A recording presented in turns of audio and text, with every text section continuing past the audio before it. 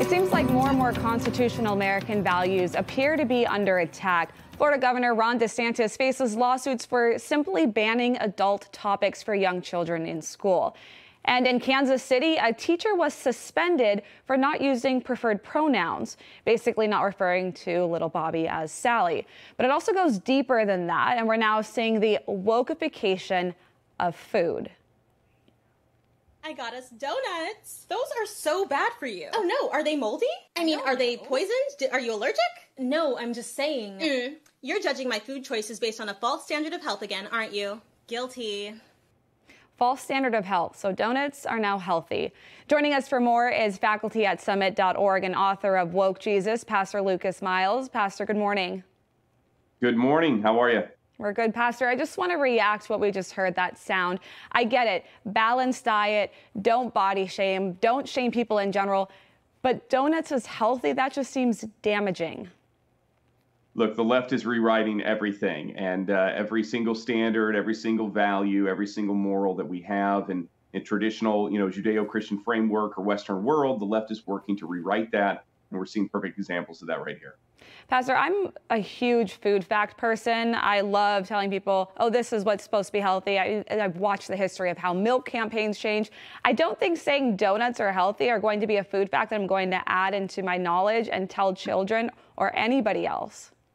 I mean, look, you know within about 30 seconds of eating them that they're not healthy, and the changes they do, the sugar highs, and how you feel afterwards. This is, you don't need to be a scientist or a dietitian in order to understand this. This is pretty basic intelligence here. But yet again, the left is working on rewriting everything in order to really, I think, just dismantle it and kind of, have this as to use Hegelian language, have this phoenix arise out of the ashes in order to promote this new world order that they're working on so fervently.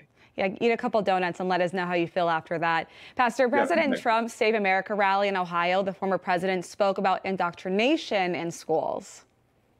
Wing sickos are pumping toxic anti-American propaganda into the minds of our beautiful youth. They're destroying our youth. The choice this November is simple. If you want to continue this national catastrophe, vote for the radical left Democrats. Children look to adults for what is authority, for what they should be learning, for role models here. People are outraged that parents aren't fighting back. What do parents need to do to protect their children? I think parents need to be extremely vigilant. I mean, they have to be aware of what kids are doing online. They have to be aware of what is happening in kids' schools, in the classroom, and after-school clubs. All of these things. They have to know who their friends are. Who they're spending the night at their house with. It's no longer a world where you can just sit back and say, hey, be home at 10 and not have to think about it anymore. I think no matter the age of the child, as long as they're in your house, you have to be aware, you have to be involved, and not just, from an authoritarian type of standpoint, but actually teaching them along the way values. That's one of the beautiful things about being able to be a parent is you're able to really instill godly values in your child. The NPR titled an article about the case for starting sex ed in kindergarten. This just goes to show it doesn't matter what age your children are. When I was going to kindergarten, I'm pretty sure my mom was worried about whether or not I napped and what I was coloring and bringing home, and do I know my ABCs? What are parents supposed to do? Look, it's getting ridiculous. I mean, I can remember when I was, in junior high, it was a big deal because they showed the movie Lord of the Flies. And it had, scenes of, kids running around in their underwear or something. And all these parents came in and made a big stink about it. I mean, we are so far past that. It's ridiculous. I mean, this is next level now. This is to a point to where the left is no longer hiding their intentions. There is a specific agenda, and that is to, completely remake what America looks like and what America believes in. This is what we're seeing with the immigration issue. It's what we're seeing, with what's happening in schools with indoctrination. It is happening on every single front, from the church to the schoolhouse. And it's time that America uses their voice, their vote, and their dollars to really, bring change in this country. You bring up a good point, too, by mentioning books like Lord of the Flies, because as we know, curriculum changes and books get banned and restricted from schools. We saw Dr. Seuss even be taken out.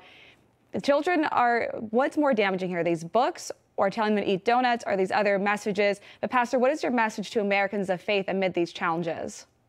I think people of faith need to really stand strong during this time. And, what I'm seeing, I've written about this extensively, is that a lot of our churches are sort of drifting to the left. And so if you're a Bible believing Christian, you need to make sure that the church that you're attending is a solid church, that they're teaching biblical orthodoxy, that they believe in the Christ of Scripture and not just the social justice warrior Jesus. And so, and you need to use your, where you attend, your dollars that you tithe to the ministry, those sort of things, to support ministries that are really furthering the gospel and not just a woke agenda. I think it starts there. To support what you value. Pastor, you're also the author of Woke Jesus. Can you tell us about the book, and when did you realize you needed to write it?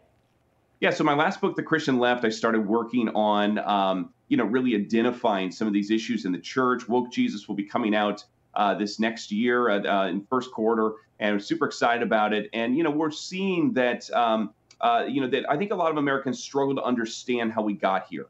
And so what I'm doing in this book is really diving into sort of the historical aspects of where wokeism developed from, specifically from a faith angle, and showing America what they can do about it.